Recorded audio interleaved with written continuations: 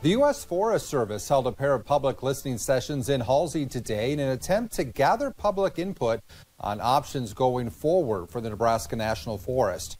Tristan Winder was among those in attendance.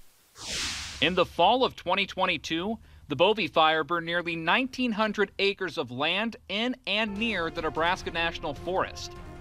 As plans for restoration begin to take shape, the U.S. Forest Service is seeking public input.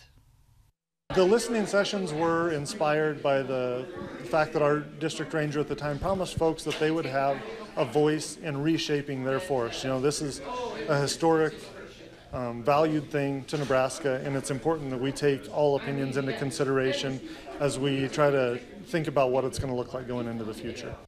Wright stressed that no plans have yet been set in stone and reiterated the desire for public input. There's nothing on paper. We want to get public opinion so that we can use that public opinion to maybe shape the thing that's written on paper later on. Just under 20 individuals were in attendance at the noon meeting Monday. Wright adds that there has also been meaningful dialogue virtually as well. Had a lot of responses on Facebook.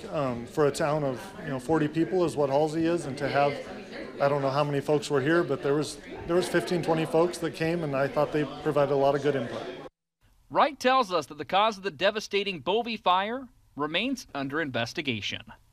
Reporting in Halsey at the Nebraska National Forest, I'm Tristan Winder, NBC Nebraska News 2.